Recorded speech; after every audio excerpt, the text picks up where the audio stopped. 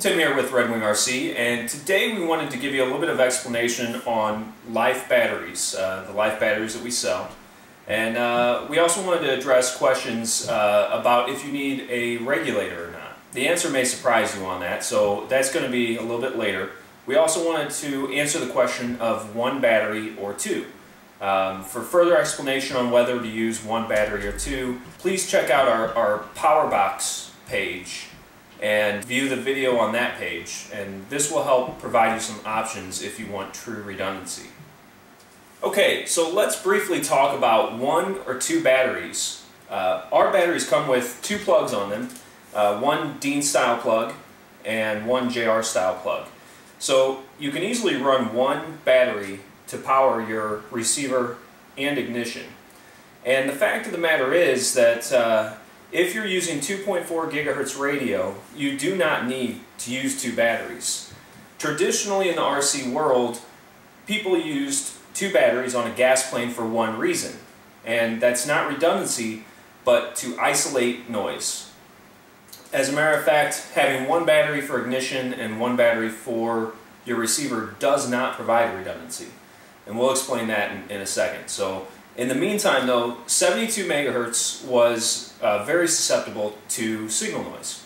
So to keep the engine from passing signal noise down to your receiver and crashing the plane, pilots would use two batteries. The reality is that 2.4 gigahertz is just not susceptible to it. So if you're using 2.4 gigahertz radio, you really don't need to be using two batteries. To test this for yourself and with your equipment, do the following. Use one battery for both your receiver and your ignition. Activate your radio test button to test the signal range of your radio, and begin with the engine off, walking away from your plane, moving the sticks on your radio. Now let's say the plane starts acting funny at about 90 feet. Well, go ahead and turn your engine on now and walk away doing the exact same test. And if your plane starts acting funny at 90 feet again, then you know that you're not getting any engine noise. Now on the other hand, let's say that your radio freaked out at 60 feet and that this was still within the normal range for your radio's manual. We would not recommend flying with one battery.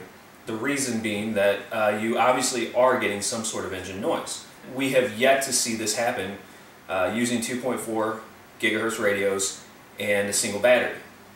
We fly a lot of our planes using only a single battery. One of the reasons is we like only having one battery to charge when we go to the field. It's just really easy maintenance, not a lot to worry about. But if you want true redundancy, okay, the single battery is really no different from two batteries, one for the ignition and one for the receiver. And here's why. If you have one battery for receiver, one for ignition, and let's say your ignition battery fails, well, more than likely you're going to lose your plane unless you're in an ideal position in the air. Now, if you're flying your plane and your receiver battery fails, you are pretty much guaranteed to lose your plane. It's going to, crash right in the position it was last headed. So, again, two batteries is not redundancy unless they're used in conjunction with some sort of power box that takes both signals and shares the load. If one fails, the other takes over. Now, on to whether you need a regulator or not. A lot of people think that because our LiFE batteries are 2-cell, 6.6 volts, that they need a regulator to bring the voltage down for their ignition or maybe even their receiver.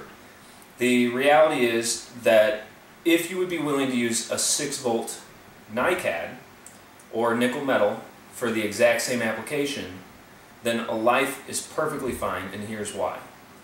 A Nicad or nickel metal hydride, they peak charge at 7.2 volts.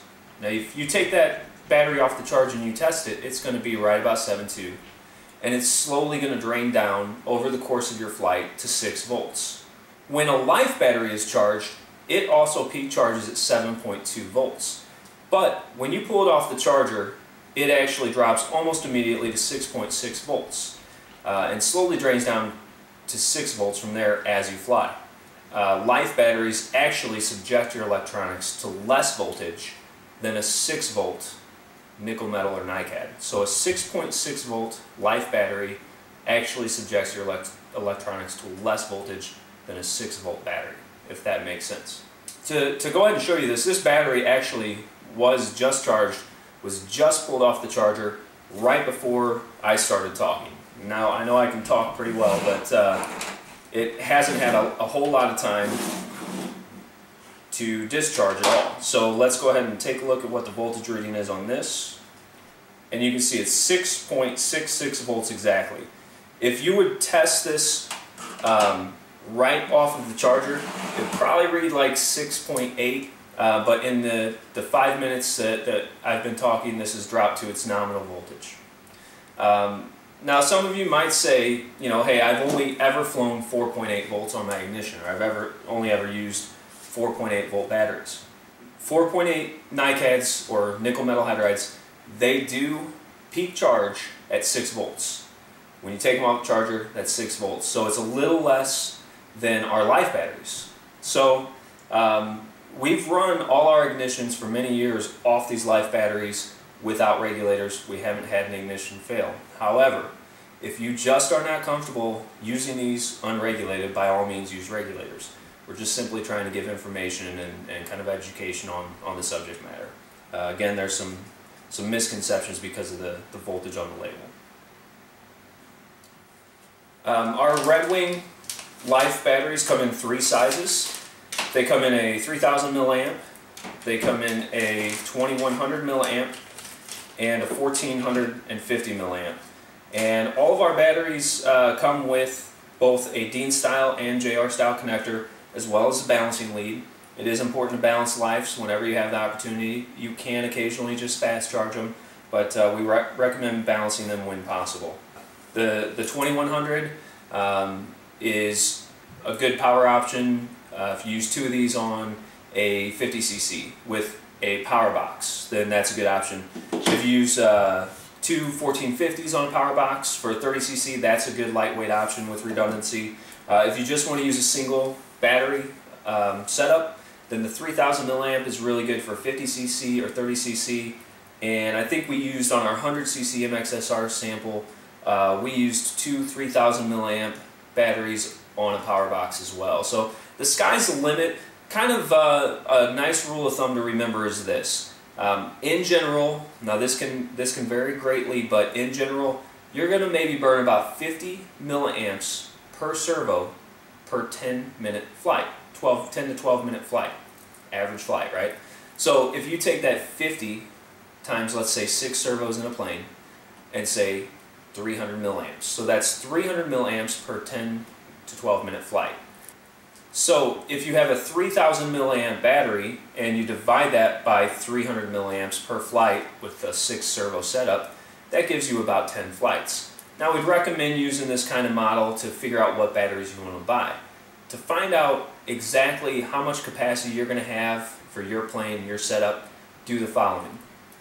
Given the same example above, go to the field on a full charge on that 3000 milliamp battery that you're estimating 10 flights.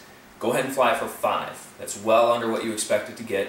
Then come back home, put it on the charger, and don't balance charge this time because you want to get a reading of just the amps you're putting in.